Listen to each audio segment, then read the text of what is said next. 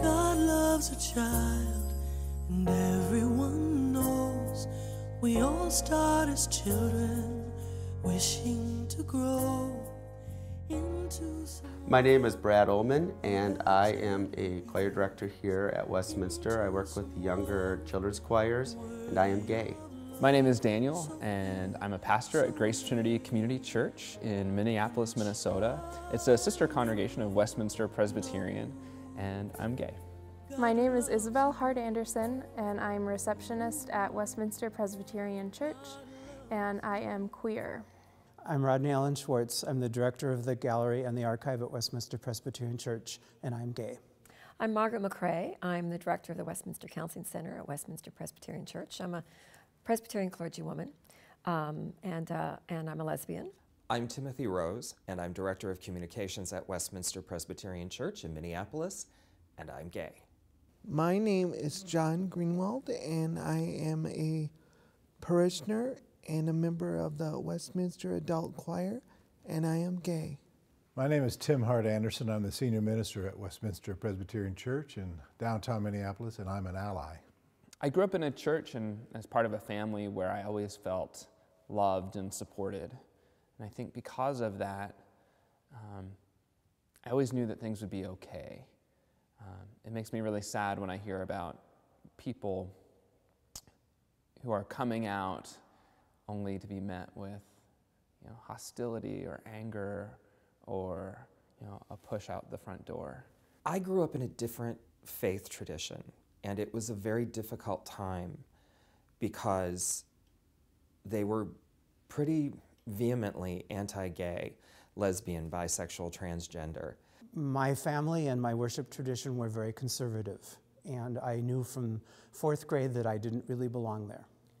I was raised as a person of faith, but probably not fitting in terribly well and not necessarily buying the message that I was given, which was a very conservative and straight-focused message. Growing up in the church for me was actually a good experience. I know lots of people have really negative experiences with church and growing up in conservative churches, but I'm really lucky that I haven't had that problem. So my personal journey as an openly gay Christian man, I came out when I was 18, and I remember right away, because I was quite active in my parents' church, I went and talked to the pastor about it, and I just kind of wrote up my thoughts, and I was very curious and started doing some research on the scripture and everything.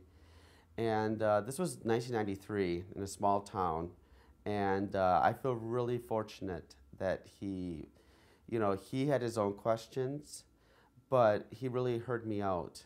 I was married for 21 years, pretty happily, I thought. And I guess I grew up in a small town in Kansas. I don't think I knew anything about homosexuality, or certainly not the words gay or lesbian or queer or any of that. After about 19 or 20 years of marriage, actually it was probably before then, I began to realize that I was probably not a heterosexual, that it was very likely that I was a lesbian. And it was a very difficult thing, which was difficult for my marriage and difficult for me personally. But I reached a point where I felt I just could not go on and be married for the rest of my life, probably half of my life yet, even though I loved my husband and my 2 children. I also knew in the course of as I was raising my children, I was pretty certain that my youngest child was gay. But we never talked about that, and he never brought it up, and I didn't push that with him. But he did tell me after he started college that that was the case. But I came to find that in being open to that and recognizing my own sexuality, how much that really deepened and made my life more authentic. Coming of age in the 80s, in the early part of the AIDS crisis, was quite challenging for me. What made the difference for me was coming here to Minneapolis and really spreading my wings, and I actually met my first openly gay man here at Westminster. There was a period for 10 years after I graduated from high school and moved to Minneapolis where I did not go to church. I really didn't feel welcome, and I didn't feel like I fit in. I came to Westminster sort of out of accident. We had family visiting, and I needed to pretend that I went to church. And so a good friend of mine who's a Westminster member invited me and our family to join that particular Sunday, and I was quite surprised. Very open and wonderful service, current events, and I felt very early, instantly, that I was able to come out and be myself at Westminster. We have people whose life experience can be very helpful in sharing in kind of a mentoring way that it does get better, and that the churches that are in this community and elsewhere are not all like that, and certainly Westminster is not a church that would want to exclude anyone because of their sexual orientation.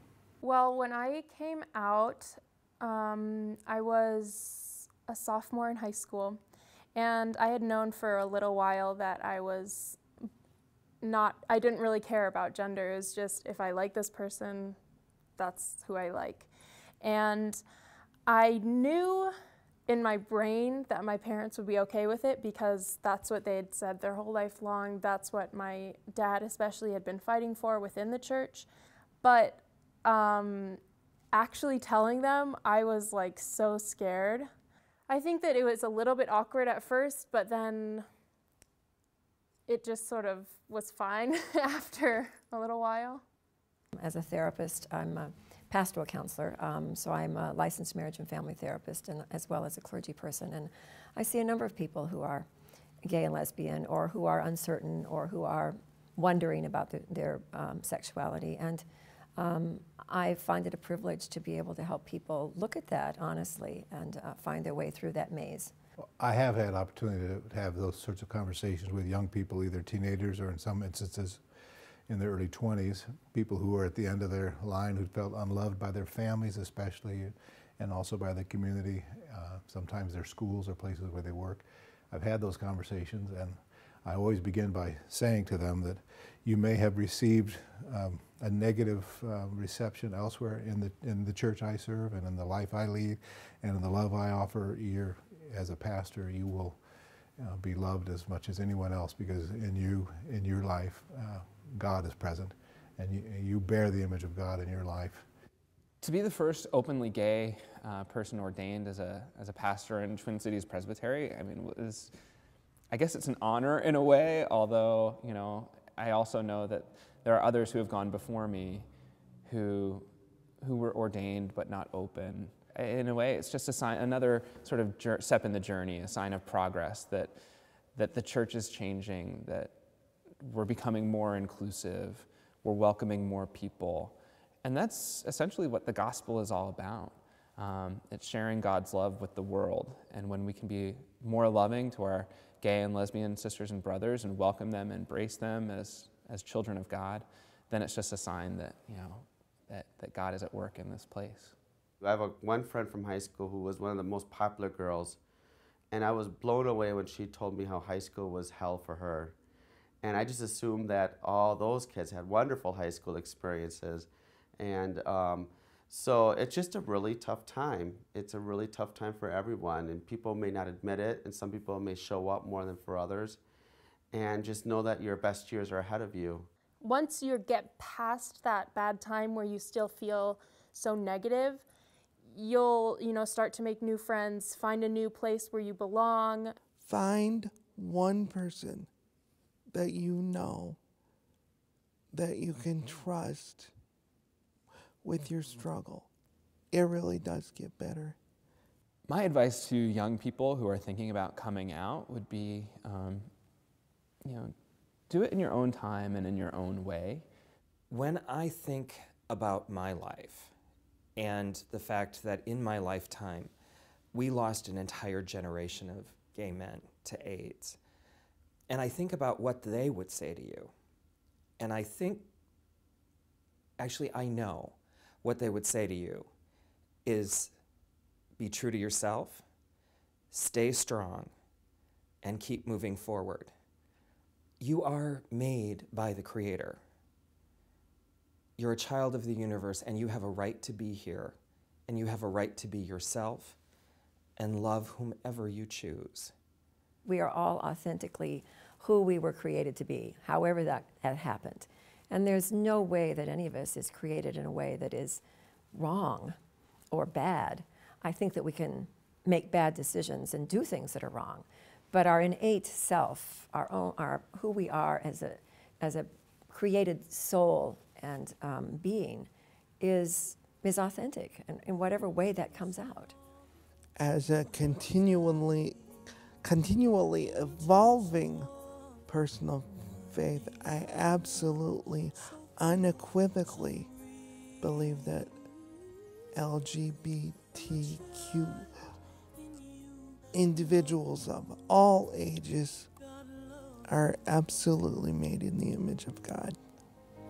God loves you. I hope that there comes a time when all kids, regardless of who they are or what they're struggling with their sexuality, will come out or come through the process knowing that God loves them. And for those kids who aren't in those places, I would say, know it, even if you're not ready to tell others yet. Just know that God loves you and cares for you.